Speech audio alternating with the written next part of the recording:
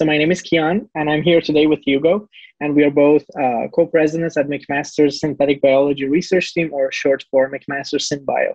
Our team is made up of undergraduate students. We have 3 sub-teams of dry lab, wet lab, and human practices.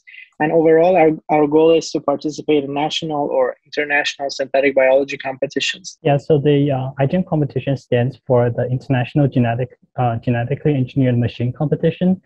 It is the largest synthetic biology competition and conference in the world, and each year there are about 300 teams from all over the world to participate.